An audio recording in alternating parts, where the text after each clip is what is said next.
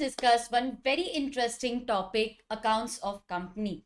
As I always say, students, the last three chapters, according to me, are very important for exam because most of the times questions are from those units only, and you can expect one or two questions from these three units. Case-based question, theory, MCQ, case-based MCQ, anything can be asked. Now, in accounts of companies, we are going to discuss what are books of accounts, how are they to be maintained, for how many years are they to be maintained, can we order reopening of the books, what is NFRA, what are the other documents that the company needs to maintain. So everything related to accounts, books, other papers, documents is covered under this chapter. So accounts of company, I have a small table for you. It covers most of the basic concepts. What what does a company need to maintain? Company shall prepare books of accounts. Books of accounts will include books and records maintained for the goods sold, goods purchased, cash received, cash paid, records of asset, liability. These are the books that the company will maintain. Company will also maintain other books, papers, documents, vouchers, other supporting documents, financial statements. Yes, the company shall maintain financial statement. Now that we are on the topic, let us understand what is included in financial statement. Now, financial statement is discussed under section 2, clause 40. This is important from the definition point of view. Sometimes a 2-mark question is asked, define financial statement. So financial statement will include profit and loss account or income and expenditure account, as the case may be, depending on the type of company, whether it is profitable or non-profit organization. It includes balance sheet, cash flow statement, statement of changes in equity, any explanatory note. But if you are a one-person company, small company, dormant company, private company, which is a startup, then it may not include cash flow statement. So that is one small privilege given to small company and one-person company, dormant company. Otherwise, the financial statements of all other companies will include profit and loss, income and expenditure, balance sheet, cash flow statement, notes to accounts, and statement of changes in equity. Why is cash flow exempt? Because it's a very tedious task to prepare the cash flow statement, and sometimes they don't have so many transactions. Okay, these dormant companies and small companies may not have many transactions. So yes, there is a small exemption to them. Maintenance of books of accounts, they will be kept at the registered office of the company. So books shall be prepared.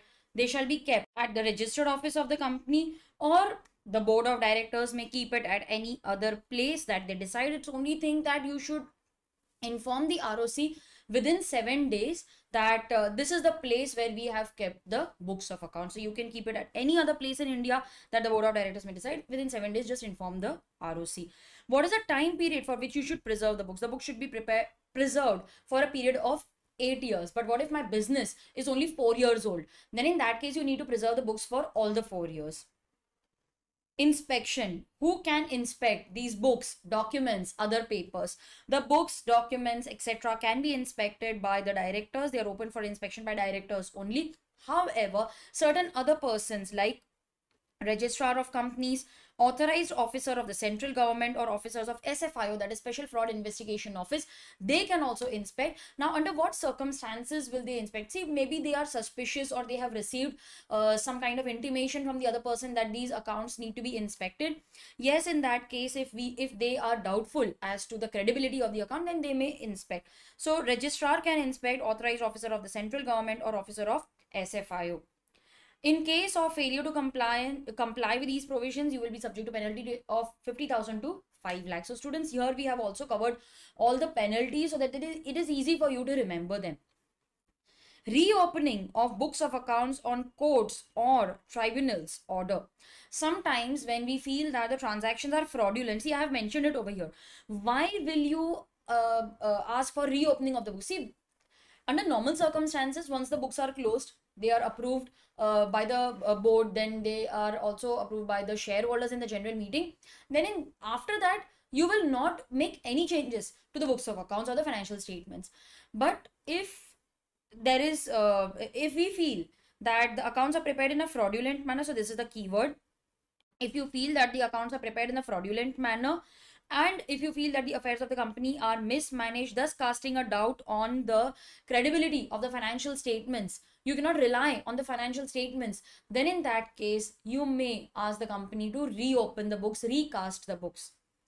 The court or tribunal may pass an order in case an application is made to it either by the central government, income tax authority, SEBI, any other statutory regulatory authority, or any other person. So if they request, then yes, we may reopen the books.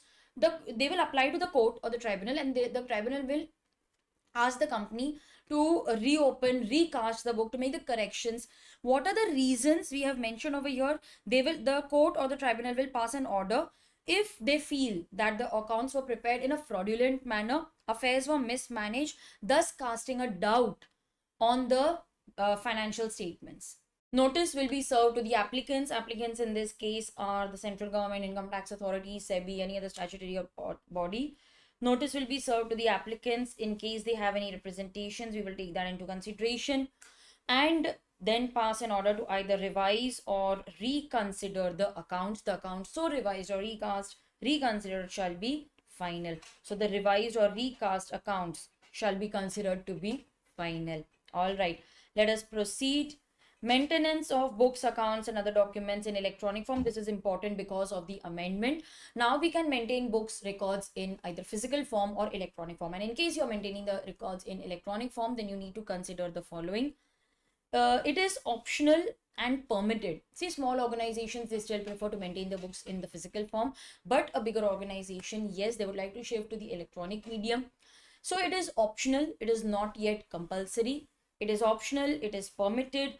But these records should remain accessible in India. It should be that the servers should be maintained in India, and the records which we are maintaining should be in a legible form. It should be in the same form that you're entering data. It should not be that you have entered data in a particular format, but the output that you get in is in a format or a language that is not comprehensible.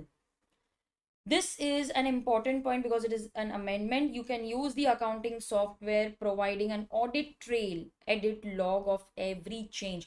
You may use whatever accounting software that you're comfortable with, like Tally, ERP, or you may have your specialized software designed for your kind of business. But whatever electronic software that you're using must provide an audit trail. Audit trail means you should be able to trace the entry right from the beginning till the end. The person who has entered the details, in case it has been altered, then who is the person who has altered it, who has made the changes, who has authorized those changes. So we should be able to keep a step-by-step record of every entry that is made in that accounting system. So you should be able to trace it from the first step till the last step. In case there is any change, in case you are making any edit in any particular entry, then who has initiated the change, what is the change mean, and who has authorized the change, all those details should be mentioned. It must remain in the original or similar format. So it is okay that if you enter data in a particular format and you get it in a tabular form or a graphic form, if the outcome is in a better format, then that is totally acceptable. Like you are entering basic data and you're getting it in a report format, that is fine, but it should be in a similar format. It must remain complete and unaltered. Yes. It should be displayed in legible form. Legible means a form which is understandable. It must be such that there is a proper system for storage, retrieval, display, print out of electronic records. So you must be able to maintain, retrieve the records, and you should be also able to take a printout of the record. Maintain periodic backup. Generally, backup is not maintained at the place where the data is kept. It is to be maintained at some other place. In organizations, normally on weekends, the IT department will take backup. So I remember when I was working, the IT department would ask us to keep the files in a common folder, and that folder would be backed up. Okay, so every weekend, they would take backup of the data. In case a question is asked in the exam, you are expected to write all these points. So highlight them and mark them as important for exam. Next, we have approval and signing of financial statements. So we know what is included in the definition of financial statement, what is considered as a financial statement. Now, who will sign and how will the financial statements be prepared? So let us first, I think we should discuss the financial statements should give a true and fair view. These are the keywords. So I'll highlight the keywords which should be present in your answer. They should give a true and fair view of the state of affairs of the company. They should comply with the accounting standards. Now, what is a true and fair view? I always say that true and fair view means जो लिखना चाहिए था वो लिखा है, जैसे लिखना चाहिए था वैसे लिखा है. It means whatever should be written is written. So all the material important information is provided. It is complete in all respects. And जैसा लिखना चाहिए था वैसा लिखा है. It means after following all the accounting standards. So it should give a true and fair view. It should comply with the accounting standards. It should be in a form as provided for different classes of company in Schedule 3. Schedule 3 will give you the format of preparing the profit and loss account and balance sheet. So it should be in that format only. These are few other points that you should keep in mind while preparing the financial statement. At each annual general meeting, okay, so this is something which will be considered in every annual general meeting. It's an ordinary business considering the financial statements. Yes, board's report. So at each AGM, the board of directors, they shall lay the financial statements for the financial year. If the company has subsidiary or associates, then yes, we will also prepare consolidated financial statements in the same form as the original statements are maintained. They will also be laid before the annual general meeting. In case the financial statements do not comply with the accounting standards, deviation along with reasons for the deviation and what is the financial impact of the deviation shall be disclosed. Now, one very important requirement is that the financial statements should comply with the accounting standards, and if they do not, then in the financial statement you have to mention the deviation, like we are not following this particular accounting standard and this is the financial impact, whether profit has increased or decreased due to that deviation. That should also be disclosed in the financial statement. So in case a question is asked on define financial statement and state the characteristics or features, then you can write whatever you see on the screen. See this. The definition will be mentioned along with section number. You need to write this note also on which I have marked a star. Then financial statements shall, you will write that. Signing you need not include unless they specifically ask you to. Approval and signing of financial statements can be asked as a case-based question. Generally, it's asked as a case-based question. Section 134. Financial statements, including the consolidated financial statements, shall be first approved by the board and it shall be signed on behalf of the board by chairperson if the company has authorized the chairperson, if the board has authorized the chairperson, or if there is no chairperson, or if he is not authorized by the board, then by 2 directors, and out of this one will be a managing director in case the company has a managing director. So the consolidated financial statements as well as the standalone financial statements shall be signed by the chairperson, but only if he is authorized by the board, and if he is not so authorized, then it will be signed by 2 directors, out of which one will be managing director, if any. It will also be signed by the CEO, CFO, company secretary if they are appointed.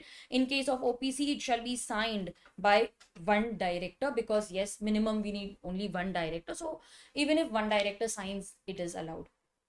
Signed statements shall be submitted to the auditor. The auditor will submit his audit report as well as the financial statements to the members of the company for consideration in the annual general meeting. So you need to remember all this, and it is easily possible through the charts. Yes, I have written everything in step format, making it very easy for you to remember the points. Guys, I hope you're enjoying studying from the chart book. If you have not yet purchased the chart book, then do visit my website, theorymasterslearning.com. Copy of your chart book is waiting for you. All right, next let us discuss NFRA, important for short note, that is National Financial Reporting Authority. Because of the loopholes in the Companies Act, there were many frauds or scams that took place in the past, and most of them could be blamed on the auditor as well. There were cases wherein the auditor colluded with the management and they carried on those unethical activities. So after that, the government as well as ICAI became very stringent, and they introduced a special authority, that is the National Financial Reporting Authority. What is the power of NFRA? What are the duties, rights of NFRA, composition of NFRA? That is also something which can be asked in the exam. So aim was to enforce, okay, to introduce and ensure that it is followed, monitor what? Compliance of auditing and accounting standards. So these are the auditing and accounting standards that you need to follow while preparing the accounts, and the auditor will have to ensure that the accounting standards are properly complied with by the company. They need to follow the auditing standards while verifying, while checking the books of accounts. So NFRA, they only recommend these accounting standards. They are actually enforced by the central government. So the job of recommendation is done by NFRA. They have tried to make it stringent, slightly strict. Okay, they have increased the responsibility of an auditor. The functions of NFRA, it is, yeah, let us highlight the keywords. Okay, I'll change the ink. It is to make recommendations to the central government. So NFRA will only recommend. Finally, enforcement will be by the central government on formulation and laying down of accounting and auditing standards. So they only recommend. Then they will monitor and enforce the compliance with accounting and auditing standards. They will ensure that the auditing and accounting standards are followed by the auditing professional. They will also oversee the quality. These words should be present in your answer. They will oversee the quality. So how will you ensure that the quality of professionals is maintained? By ensuring that they attend training programs in case there is any amendment in the act. So we organize seminars or some training program wherein they can attend and update their knowledge. So even ICAI has introduced compulsory training hours for chartered accountants who are in practice. So every year they have to attend minimum 20 hours of training and updating their knowledge. So that is something, the quality of professional is something which is ensured by NFRA. So in case a question is asked on functions, here are three functions which you will mention. Powers of NFRA to investigate into the matters of professional or other misconduct committed by member or firm of chartered accountant. So apart from the ICAI, even NFRA can initiate action. They will exercise the same power as it is vested in the civil code. Civil code means that they can blame you for damages caused by your conduct as an auditor. So any authority person that has suffered damages because of your wrongful statement or report, yes, then NFRA will impose penalty on the individual. They will be forced to pay damages on the individual or the firm of auditors. They will impose penalty for proved professional and other misconducts. Even ICAI takes very strict action. They may suspend you, they may debar you from undertaking audits, they may penalize you, sometimes they may even cancel your membership. So very strict actions are taken in case we find some kind of proved professional misconduct by chartered accountants. So that is NFRA. Next we have the board's report. See, the board's report, you can write down, it forms part of annual report. Okay, the board's report forms part of the annual report. Board's report is a way of communicating with the shareholders. See, shareholders give us money.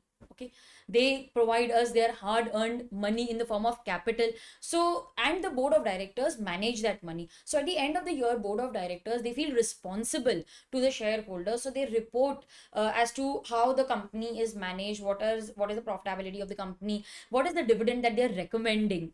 Okay, the dividend is recommended, the final dividend is recommended by the board of directors through their board's report, and it will be declared by the shareholders in the annual general meeting. So this is a way of communicating the overall financial position, operation, the scope of business. So let me write it over here. They want to explain it through the board's report, the overall financial position, operation, and business scope.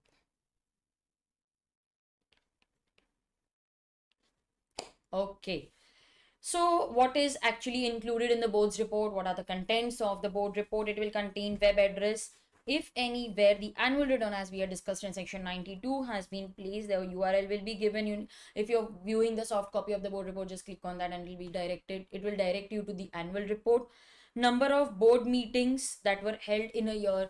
So along with the date, the number of directors who had attended the meeting, directors responsibility report, details of fraud reported by auditors. So in case frauds are reported by the auditors, the board of directors will give a reply as to what action have they taken against this fraud. So it means that the audit report will be submitted before the board's report. The date of the audit report will be before the date of the board's report. Comments by the board on remarks made by auditor. So whether the auditor has given a qualified report or an adverse report, or what are the comments given in the audit report, a reply to that will be given by the board of directors through their report. Again, it signifies that the audit report will be submitted before the board's report. Company's policy on the director's appointment and the remuneration. What is the company's policy? How do they select? Is a nomination and remuneration committee in existence which suggests the name of the directors, that can be, persons who can be appointed as a director? So what is, how do you appoint the director? What are the criteria? Like, do you see the qualification and the companies in which he's a director? So all that will be mentioned over there. Particulars of contracts of arrangement with related parties, material changes affecting the financial position. So in case there are certain material changes which are affecting the financial position, they may have taken place after the closing of the financials. So maybe they want to highlight it, they want to discuss that there are certain achievements which they want to bring it out to the shareholders. Conservation of energy, technology absorption, develop and foreign exchange, development, implementation of risk management, CSR policy and initiatives, where they are spending, what are the initiatives they are taking for CSR, what are the new businesses that they have launched, are the board meetings conducted on time, are there any other grievances, and how have they addressed? So it is a communication by the directors, they are communicating with the shareholders. Then we have the corporate governance report. Corporate governance means the manner in which a company is governed. Good governance implies that you have policies in place, you have more number of independent directors on your board, you have a code of ethics, you have a whistleblower policy. So there are certain things which make the employees comfortable, the shareholders comfortable. So how are you managing the company to the best of your ability? It aims to improve the company's image, efficiency, effectiveness, and social responsibility. So, taking care of the employees, their welfare, their family, CSR initiatives, all these, and you're caring for the environment. These are good governance. Company's code of governance, board of directors, the composition will be discussed over here. Audit committee and other committees, their formation will be discussed, their members will be pointed out. Meetings held in the year, the annual general meeting, board of directors meeting, when was the other meetings held, the resolutions that were passed, and we will also mention the date of the meetings, people who had attended the board meeting. Materially significant related party transactions, non-compliance by the company, if any, date of book closure, it will be for declaration of dividend, dividend payment date, market price, plant location, and many other things. Okay, so this is something, these are the 10 points which you can remember from exam purpose. Otherwise there is a lot of other data also which is mentioned in the corporate governance report. Again, this also forms part of the annual report.